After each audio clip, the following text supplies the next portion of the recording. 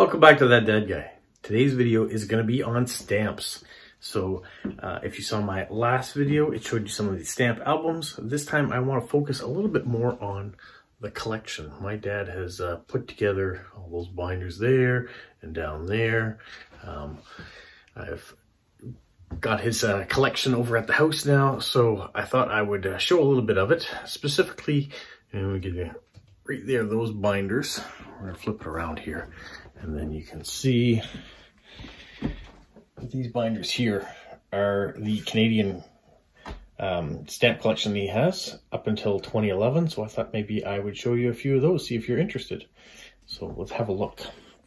So we talked about these Unity Canada stamp albums in a previous video. So this is how you first start out. This is volume 1. So this is the earliest Canadian stamps. Now you can see the coat of arms of the provinces at the top. And when you start on page 1, there is the very first Canadian stamp. The Red Beaver that came out in April 23rd, 1851. As you can see, my father does not have that stamp. Nor does he have any of these 5 stamps on the first page. And then the second page, he doesn't have any of these stamps as well. So they are a little bit more pricey, and he wasn't much into buying stamps, so if he didn't acquire it another way, he didn't get it. So this is actually the first stamp that he does have. So the Rose Portrait of Queen Victoria came out in July 1859. And then he got the Vermilion Beaver in July of 1859 as well. Those are both ones he does have in the collection. You can see if it looks like this, it's just a picture of the stamp. If it looks like this, it is the actual stamp. It's got a little plastic covering that goes over top of it. And then he's getting a few more. On this page, he's got 3 of them. So he's got the olive green, the green, and the black of Queen Victoria in 1868. And here are a few more. So there is some gaps to fill.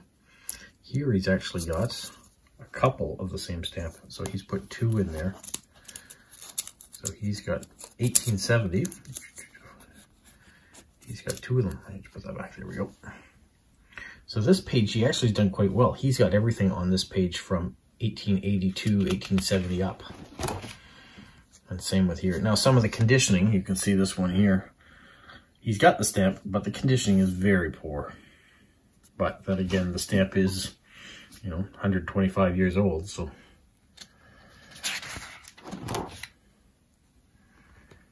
Here we're getting a little bit more. You can tell the stamps mostly are of royalty at this stage of the game in Canadian history. Queen Victoria adorns a lot of these stamps. He's got quite a few of them. Now we're into the 1890s. For those of you who are stamp collectors out there, you will maybe appreciate these a bit more. Those of you who are post-crossers, it may not be as interesting for you. But who knows? Oh, there's a page in there. These ones are almost the first ones you're seeing. You see the dark blue Champlain's home in Quebec. We're now getting some pictorials to go along with the royalty.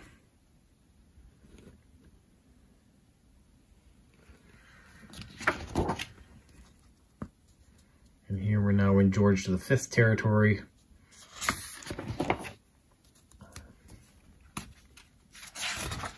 This could take forever if we went page by page in all of these, but I did want to give you an idea what early Canadian stamps looked like and how Dad's collection had come. Now these are coil issues, 2 of the same attached together. He doesn't have any of these ones.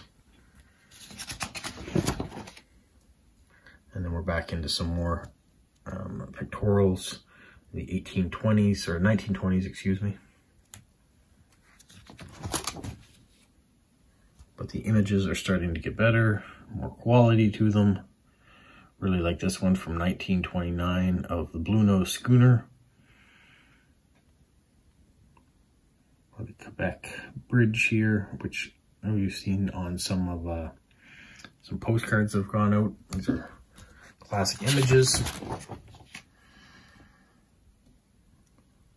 More for the George V collection, or how about in the 1930s?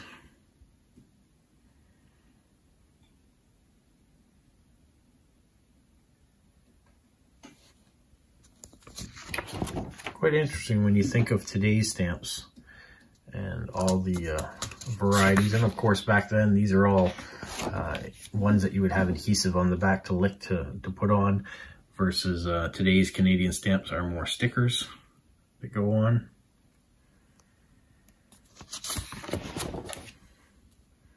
And the images are getting bigger, and you can also see the value. Here in 1933, it only cost 5 cents. There's a 1 cent. I should have mentioned that with some of the earlier ones too, 3 cents.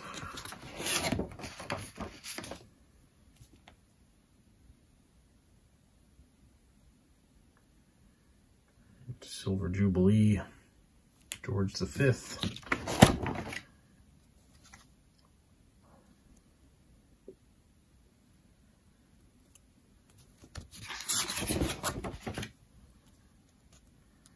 We're now getting into George VI in the 1930s.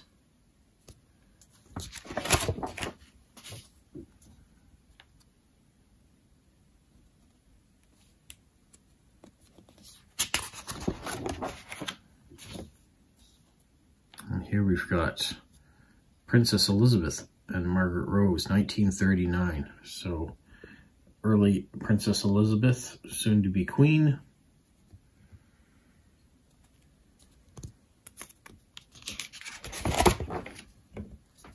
Probably her first introductory Canadian stamp, or that would have been her first introductory Canadian stamp.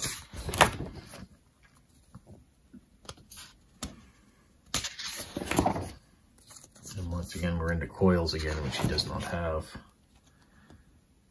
Here we're at the end of the Second World War in 1946. We've got some farming stamps that have come out.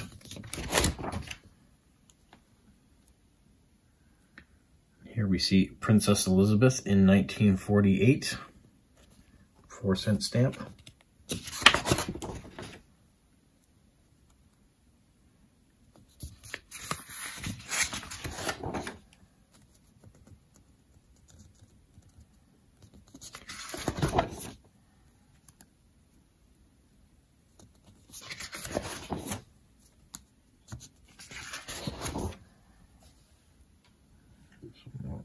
Portrait stamps in the 1950s. So here you can see the reduced 3-pence beaver stamp of 1951. It's a throwback of the original beaver stamp that I showed you there at the very beginning. Here we've got Princess Elizabeth and Duke of Edinburgh in 1951. So they're making their start to these stamps.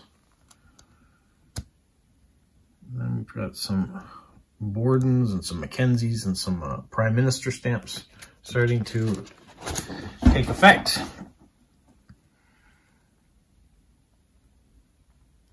And here we go.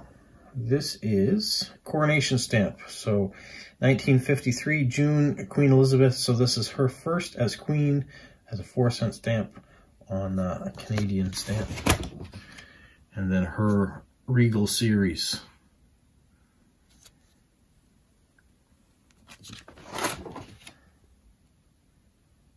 So that takes you from the 1800s.